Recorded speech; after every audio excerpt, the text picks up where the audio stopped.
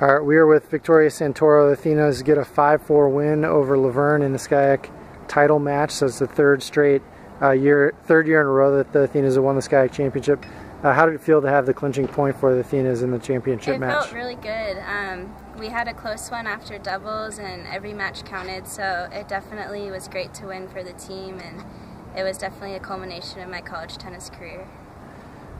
Your match, you won in 2 sets. Kind of what was your game plan going into that match? Having, originally weren't in the lineup, you come in and fill in 6. I think my strategy was just to make a lot of balls and really to try to use my leftiness to her weaknesses. And yeah, I kind of actually got off to a bit of a slow start, but picked it up and made a lot more balls in the court.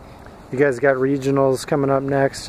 What are your expectations? What do you know about some of the teams that you may be playing in regionals? I think we have a really good shot. I think today's win was really crucial because it sealed our deal as the 1 seed, and we get to host it on our home court, so that's a good advantage, and I think we're all playing well and ready to take on the other teams.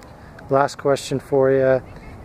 Guys played really well this weekend. Where would you like to see some improvement, though? I mean, where are you going to have to improve to win regionals? I think the doubles going up 3-0 is crucial, especially when we're neck and neck in the singles. It's really great to have that decisive win to start off singles. All right. Thanks, Victoria. Congratulations. Thank you.